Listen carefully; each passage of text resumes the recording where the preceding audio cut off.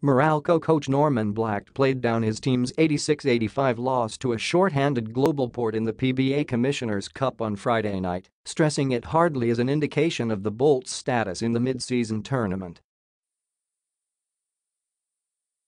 Expected to be title contenders with best Import Arinze Onuaku back in tow, the Bolts lost to a postseason-aspiring Batang Pier side that was missing suspended Mo Tautuaa.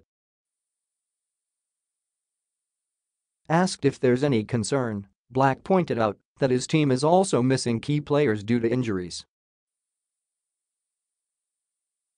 "We're missing Ranidel de Ocampo. Nobody's feeling sorry for me," Black said after the game. "I'm missing Garvo Lanete. It's part of the game. I'm also missing key players."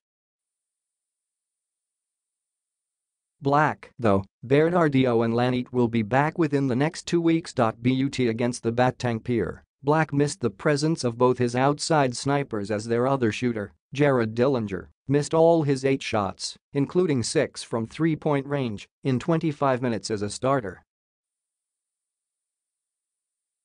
Black gave Dillinger a chance to atone for his early misses, drawing up a play for the lefty wingman down the stretch, only for the latter to botch the play after taking a hurried triple.